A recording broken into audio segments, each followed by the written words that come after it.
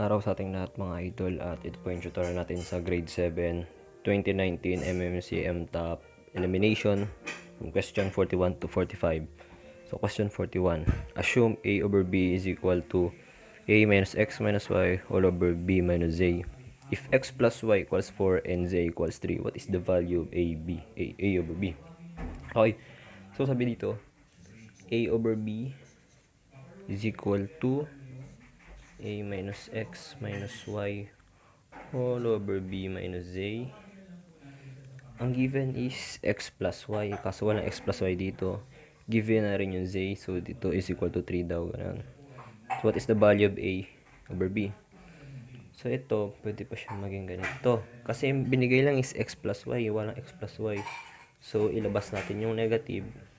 Mangyari is X plus Y. Okay? Then yung yung Z given na 3. Itong X plus Y is 4 na yan siya. So ito na yan siya. A minus 4 all over B minus 3.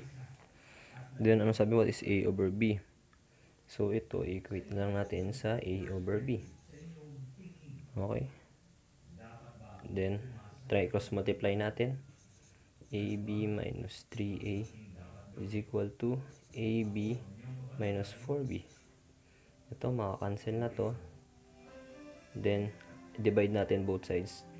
Divide muna natin ang B. So, magiging 3A over B is equal to negative 4. And divide by negative 3. Yun, nakakuha natin yung AB. 4 over 3. So, the correct answer is 4 over 3. Okay, question number 42. The question is, the advertised prices of goods in a cloth store include 12% value added tax. How much goes to tax for a shirt with a tag price of 392 pesos? So itong 392 pesos, siya ay 112% na.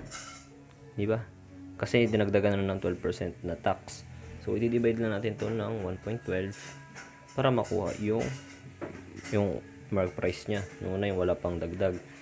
So move tayo to decimal. Dagdag tayo 2 0, 3, 336. Subtract natin 560, 5, 560, 0, 0, 0, 0.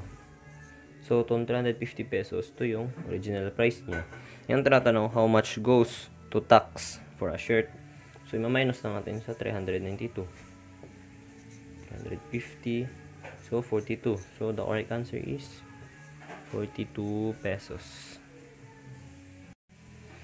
Okay, question number 43. Two angles measuring x and y form a linear pair. Find x if y is equal to 2x plus 30. Okay, pag sinabing linear pair, yung sum ng dalawang angle na yun is 180 degrees. Okay, ito ang pinapahanap is find x if y is equal to 2x plus 30. Okay, find x daw if y is equal to 2x plus 30. So dito, masasabi natin na y is equal to 180 degrees minus x. Ito natin degrees yan. Okay, so ito, substitute lang natin to dito sa value ng y. Mangyayari 180 degrees minus x is equal to 2x plus 30 degrees. Yun, solve na lang natin. 3x equals 50 degrees, then x is equal to 50 degrees. So the correct answer is 50 degrees. Okay, number 44. What is the measure of each exterior angle of a regular dodecagon? So, may formula tayo dito na yung number of sides is equal to 360 degrees divided by yung exterior angle.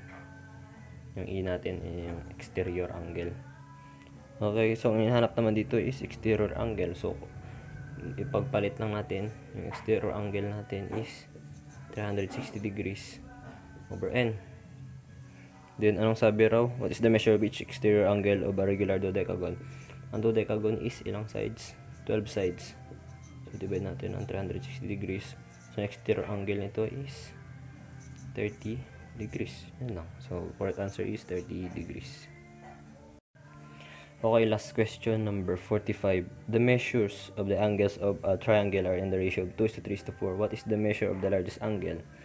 Okay, kung ang ratio is 2:3:4, and alam natin na ang sum ng angle sa triangle is 180 degrees, gagawin natin dito is pag-plus lang natin to. Pag-add, 2 plus 3, 5 plus 4 is 9.